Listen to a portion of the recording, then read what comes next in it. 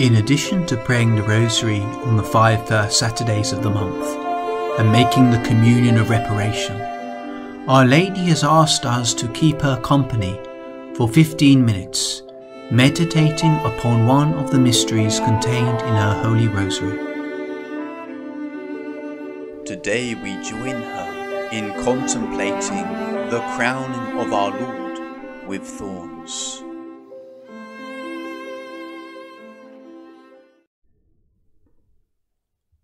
Our Lord is exhausted, wounded from head to toe. The barbarians would continue, but then, according to the vision of St. Bridget, an individual passing by, questions the soldiers and says, "What are you doing? You're killing this man. You're putting him to death. Release him." Whether it was a man or an angel, we cannot be certain. But one holy individual passing by brought the cruel scourging to its conclusion.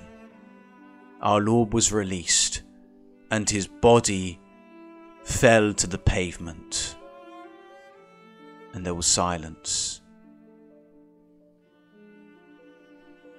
The executioners draw near to him, and kicking our Lord, pushing him, prodding him with their feet, they bid him to rise. They have not yet finished with him. As our Lord creeps over to his linen garments, the evil men knock the garments further with laughter, as our Lord has to painfully crawl along the ground like a worm trodden underfoot in order to reach some garments that he wraps around himself, a robe that he throws about himself. But then, with almost no time having passed, they pull him, the evil soldiers, into a guardhouse, while our Lord is still trying to wipe the blood off his face to allow him to see. The crowning and mocking of our Lord took place in the inner court of this guardhouse, which stood in the forum over the prisons. It was surrounded with pillars. The entrance was open. According to Blessed Anne Catherine Emmerich, about 50 wretches belonging to the army, servants, slaves, executioners, they took an active part in this time of maltreatment of our Lord. They crowded in, and then with laughter and jeering begin to multiply our Lord's sufferings. They joke and they laugh as if seeking applause from an audience. And indeed there was an audience, the audience of demons.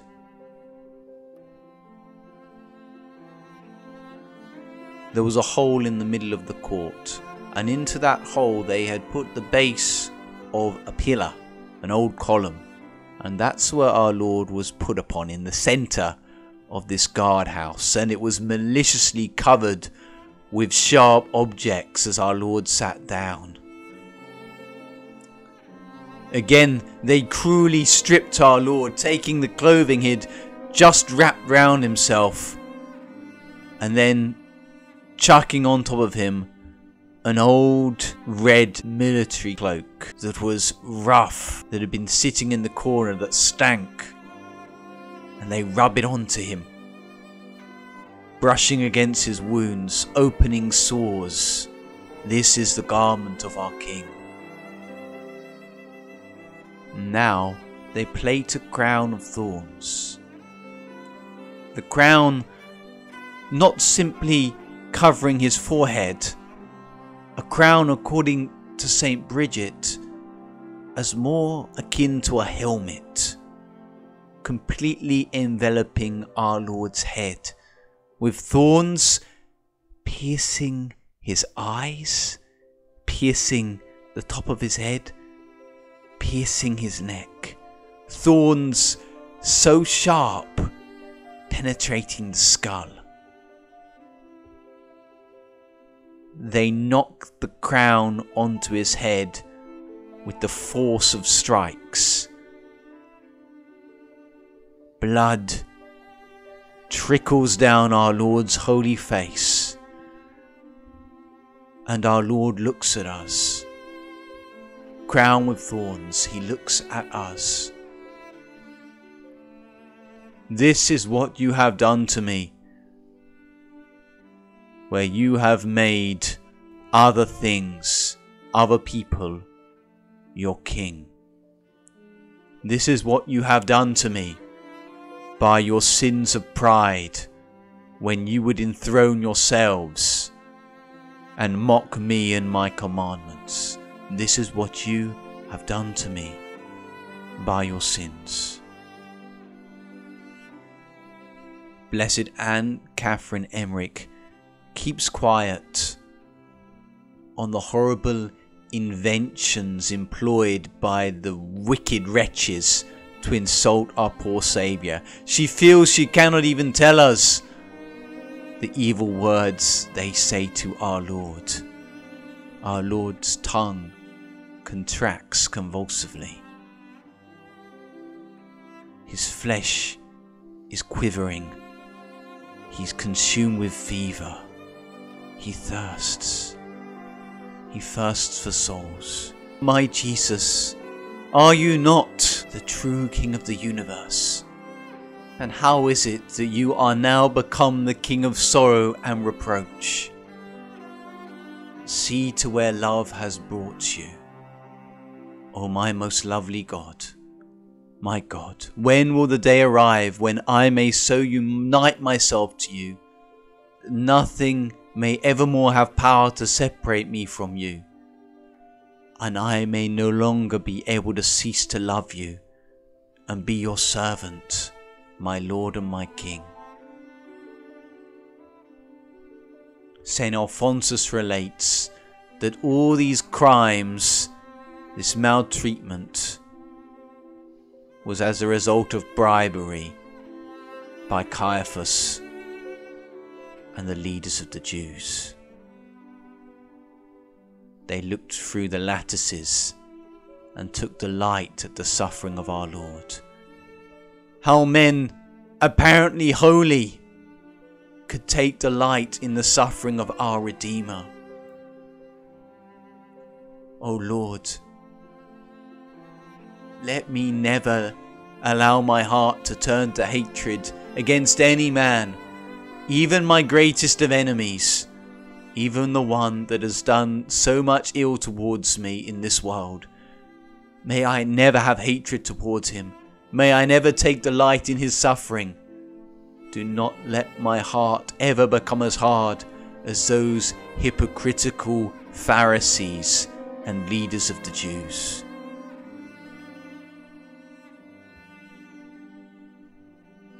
While they mock him, kneeling down, offering words of false praise, the entirety of creation cries out in adoration.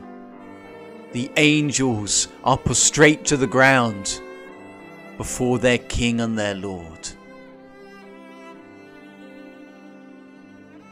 I unite myself to that scene, not as one of those offering mockery, but I lay face to the floor, adoring him, my true King, pledging him obedience, pledging him loyalty. I will serve you, Jesus, even when it costs me derision, even when I face mockery.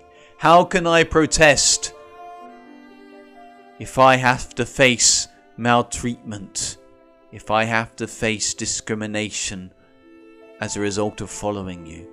How can I protest when you in silence have borne such reproach out of love of me? Ah, cruel thorns, ungrateful creatures, Why do you torment your Creator thus? No, the thorns were but innocent instruments.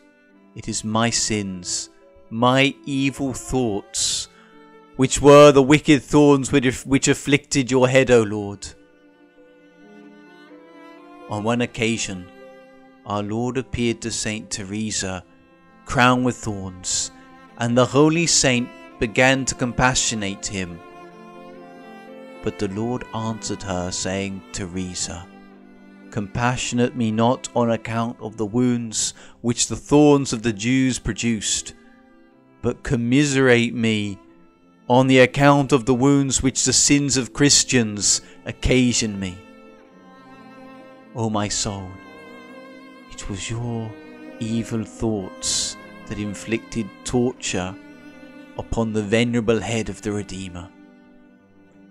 See, open your eyes and see, and bitterly bewail all the evil of your life, all the ways that you have tormented our Lord's holy soul and his holy head by ungratefully turning your back to your Lord and God.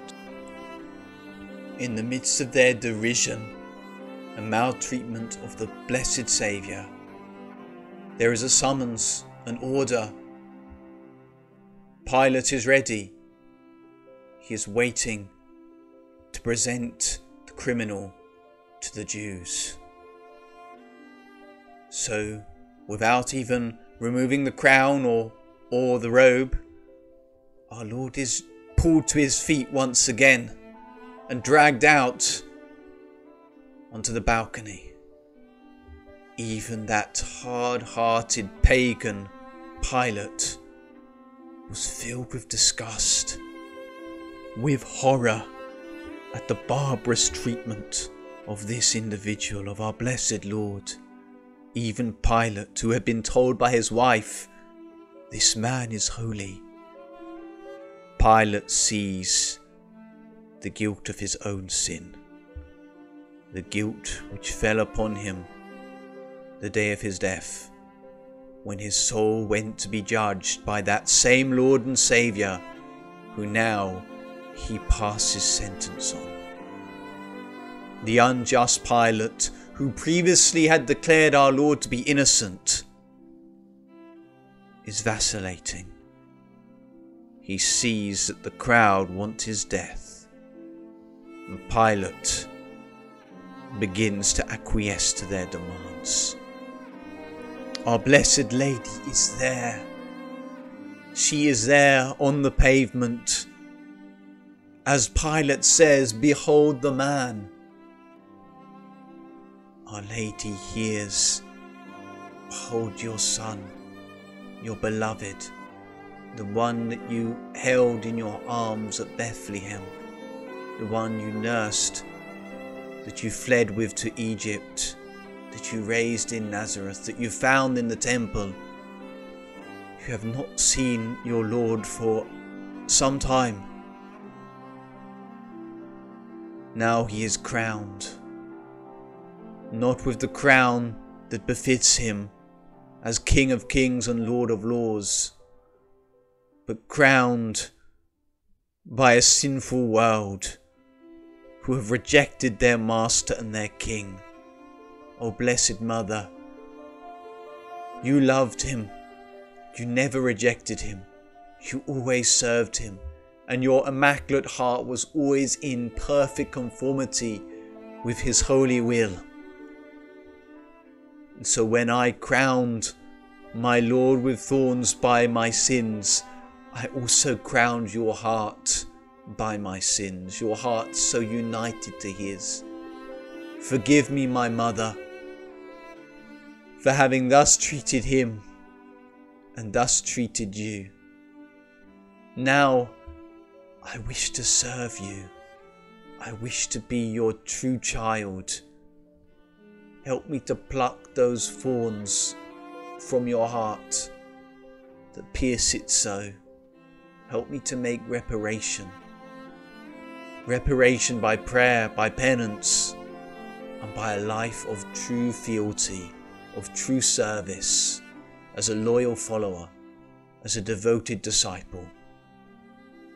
Blessed Mother, on that pavement, they all cry out, "Crucify him! Crucify him!" I was one of them. And yet with tenderness, you still see me as one of your children. I thank you that you are so good to me, O Mother, that you have not rejected or despised me, but have embraced me, your wayward child, that now wishes to follow you and to keep you company during this mystery.